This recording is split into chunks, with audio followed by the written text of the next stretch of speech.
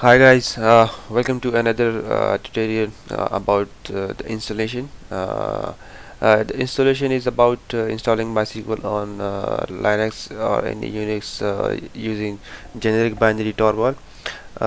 We will discuss MySQL installation using binary tarballs, and I will install MySQL 8 on CentOS using the binary tarball. Binary tarball based installation has its own pros and cons. We will discuss that later. Installation from binary tarball is it's independent of the Linux distribution or the init system the distribution uses. Okay, so this means that the same installation method works on RPM and that based system, for example, but it will also work on more exotic distribution like Gen 2 as well. So there is a binary toolbar for Mac OS available too, and the installation procedure is not much different.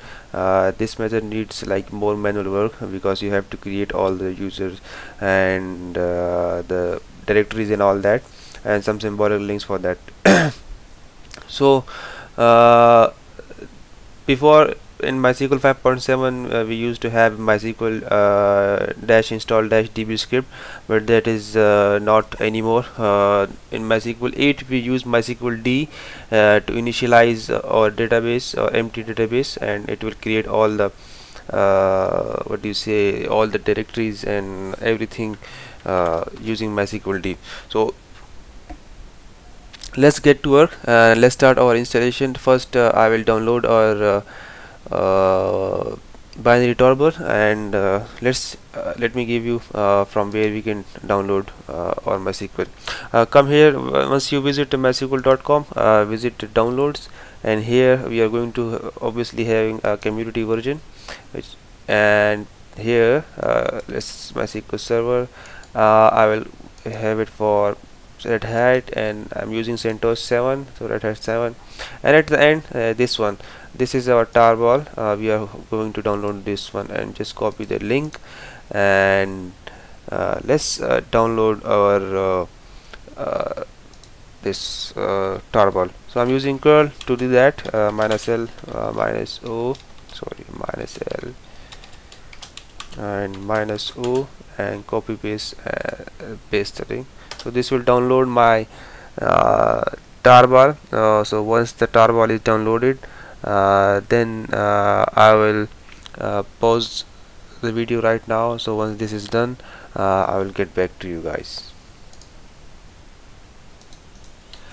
Hi guys, so our download has been completed, and let me now install remove the MariaDB libs because this will may create some conflicts. Let me remove this.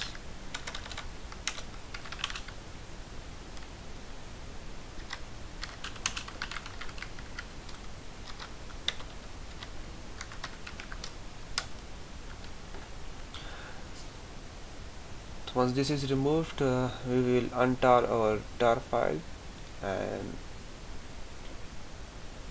this will take a little bit of a time. So once this is done, I will untar the file, and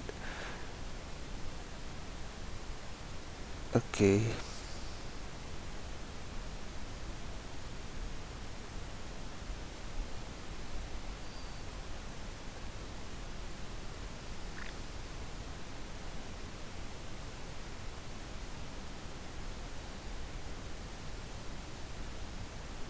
Okay, so this is done now. This is our file, this is our tar file which I have downloaded. Let me untar this file, and we have few more file in this, like we have a test and MySQL tar file, and we have MySQL router as well. But what we need is I need to untar only the MySQL server file, and I will untar this file in /usr/toggle of the root, and let's do it. Because okay, so MySQL 8, and I will copy this to slash usr slash local. So here I would like to untar the file. Okay, tar minus exit. Okay, sorry, dot gz. This file I want to untar. So once this is done, this will take I think around 30 seconds or 1 minute.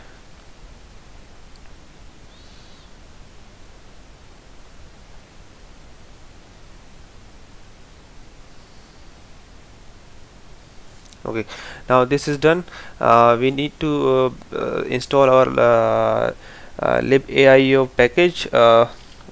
Sometimes it's not available in few of the distribution, Linux distribution, but I think I have this. But still, because it is necessary, you have to install this.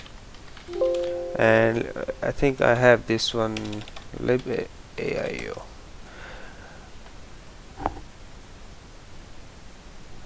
Yeah, it's already installed to the latest version, but in case you don't have it, you have to install this. Okay, so let's do it. Currently I have to add my MySQL group, and I have this okay, let's add MySQL group here, and this one, this has been added, and let's check if MySQL group has been added. Now I have to create add it to the MySQL, and I'm giving it the false, because we don't need to log in to my, because the user is not required, only because user only required for the ownership purpose, not login purpose. So the user add command uses -r and -n and /bin false options to create the user that does not have login permission to your server host. So if you want the user to log into your server, so you can omit this -r, -n and this /bin false, because I'll be using the root user to log in, and mostly on the organization they use this this way to create the MySQL user. So that's why. Let's check now. So our user is now available or not. So yes, here our user is available now, and okay, so now I will create some directories for our MySQL. And okay, so let's create our MySQL, but before that I will have to create our this symbolic link for MySQL. Okay, so let's go to /usr. This is where I untarred my MySQL. This one, this is where, if you see the date and time, and let's create a symbolic link at same here. Okay, so if you ll MySQL, so this is a symbolic link I have created. You will be using this MySQL as a symbolic link. And okay, so now let's create our files here. Just a minute, let me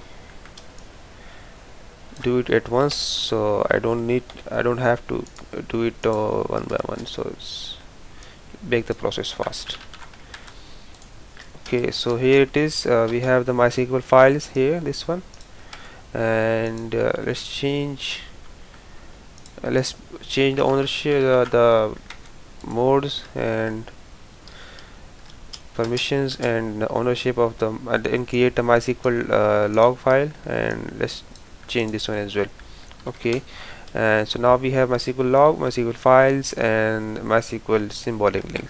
So this is done now, and I have to create my configuration file, which I will be using it. Let's create our configuration file in my etc/my.cnf, and I'm giving only the log error file and data directory and base directory. That is enough for this, I guess. Yeah, so MySQL d, and this is what I will be using, and this is enough. We don't need a client currently, so if I leave the client empty, or if I don't want to don't want to create this section, so it was still enough for us. Let me clear the screen. Okay, so this is done, and let's go here to this location MySQL. Actually it's going here, but because it's a symbolic link, so this is enough for us. So here you can go to bin. What I'm going to do is I will be initializing it, and I'm giving it this default file, because when I initialize it, this default configuration file will be used. Okay, so let's initialize.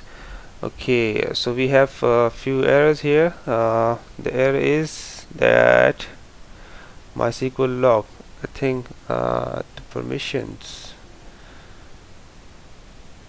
seems to be fine. Okay,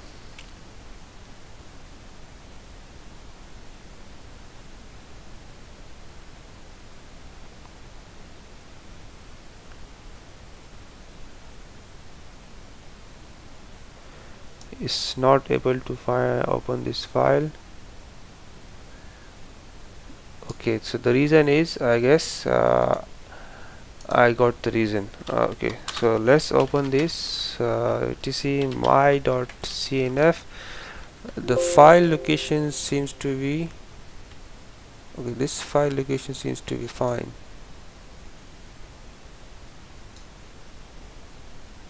What could be the issue? No such directory. Okay. Okay. Yes. cd dot pwd ll cd MySQL. Sorry.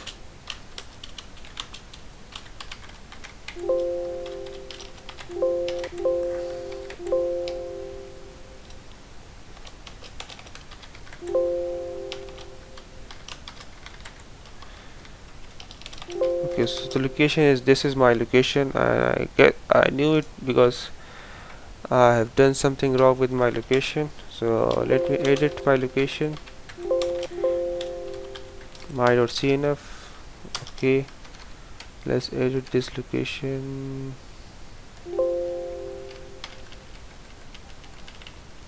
It's not inside this. Okay,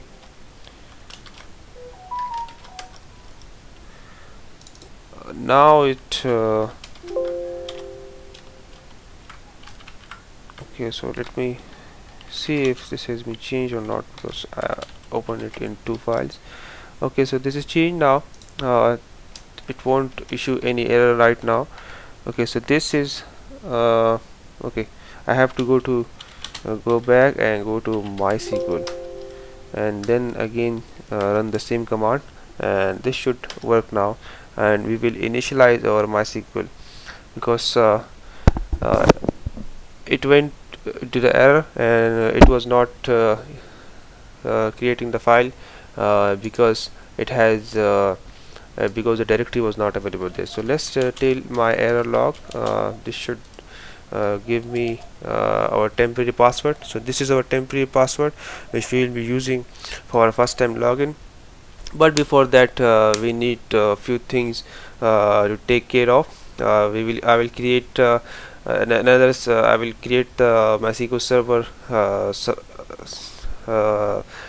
What is the execution files to MySQL initialization to the system initialization directory, so we can use this systemctl to start and stop the server. So okay, so this is done. We have been provided with our okay, so this is where am I now? Here. So let's copy it here. Okay, so this has been copied, and okay, now let's create our symbolic link inside this user/bin, because if you go here to bin, we have our all the executable files like binary files. So I am going to create this symbolic link for the root user, so it will be available inside this user/bin. If I do ll/MySQL, so this is available at the users/bin/MySQL, but it is pointing here to this file. So whenever I use this MySQL command, it will be pointing here, so I don't need to set every time the environment. So this will help us to get the thing easy. Okay, so now let's log in to MySQL. Okay, and the password we had, this is the password we are going to use. Okay, so the password, something is wrong here, let's see.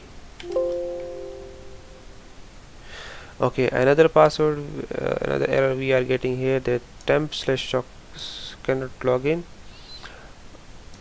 I don't know what is the issue. Okay, the issue is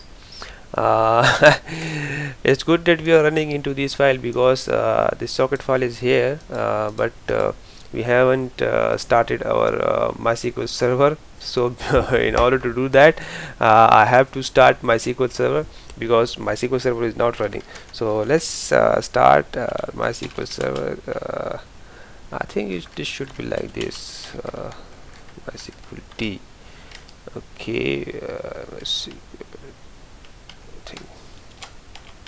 MySQL D start.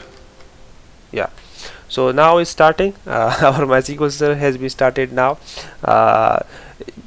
If you run into something error like this, you should know like what is happening. So now let's do it. It should work now, don't worry, it will work, because now if you see, our MySQL server is up and running, and it has connected to this socket file. So this socket file is now available, this one as well, that is the X protocol, and this socket file is available now. So this is our password. Okay, so let's do it. Sorry,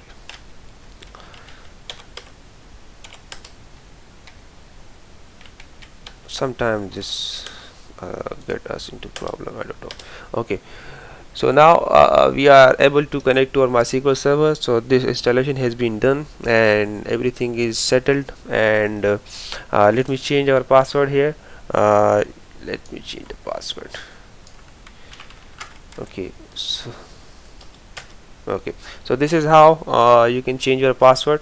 If you want to use this password inside your configuration file, then this is how you can do it. Like I want to user user to be root, and the password which I did already provided is this password, not so secure too. Okay, so this is my password. Okay, and let's let me restart my server so that it can take effect. This should do the job. Okay, so this is now down and it started, and now I have to hit MySQL. Okay, so now because I did this just because if you see, I just typed the MySQL. I just did this because to let you know that this is the configuration file which I am using, and for the rest of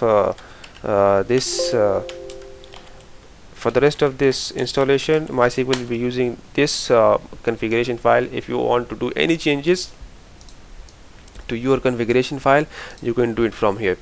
Okay guys, so the installation is done. If you have any problems in your installation, let me know in the comments. I will reply to your comments, and you can also ping me on my LinkedIn profile.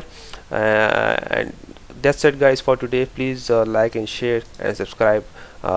Please like it, because the YouTube algorithm works on the like basis to bring our videos up. And thank you so much guys. That's it for today.